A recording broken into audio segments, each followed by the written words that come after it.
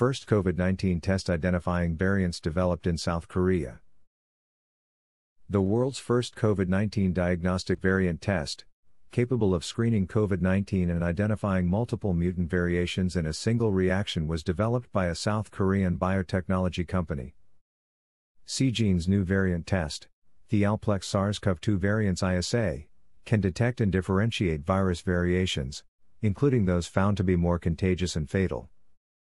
The new variant test not only detects COVID-19, but can also identify major genetic variations that seem to have originated from the UK, South Africa as well as other regions including Japan and Brazil.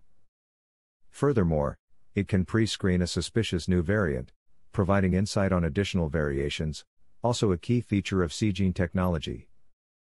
Seagene's new product integrates at least 10 of its proprietary technologies, including multiplex real-time PCR method of tests, which is the cutting-edge technology that only Seagene can leverage.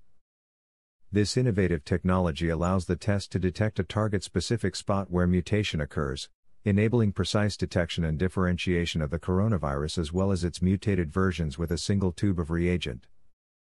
Another key feature using Seagene's unique technology is its endogenous internal control that can verify entire testing process including proper sample collection. By utilizing Seagene's big data auto-surveillance in silico system, the company is closely monitoring and analyzing worldwide database on COVID-19 and its variants, allowing it to quickly respond with product development. Currently, governments and health authorities around the world are forced to rely on individual sample sequencing, which is unsuitable to massive testing, to filter out virus variants from COVID-19 positive cases. An official from Seagene said its new COVID-19 diagnostic variant test will significantly boost massive testing ability in its fight against the global spread of mutant viruses when the time is key to controlling the pandemic.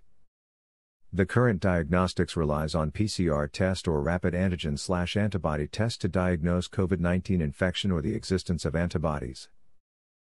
But the current diagnostic methods have limitations in screening virus variants, putting the brakes on effective epidemic prevention. Only PCR method can screen and identify the variants, but doing that in a single tube of reagent had not been possible until Seagene's new variant test.